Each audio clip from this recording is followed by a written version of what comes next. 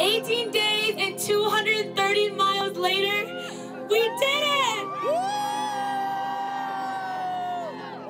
As we marched through rain and shine together, as we held hands in community with each other, I never felt more certain than any other time in my life that everything would be okay.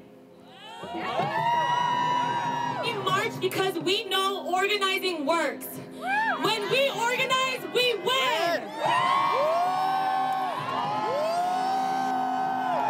It was our power that won us DACA in 2012, and it'll be our power that takes us beyond the steps of the Supreme Court to fight not just for DACA and TPS, but for justice for all migrants, for the abolition of ICE, for the shutdown of all government-funded concentration camps.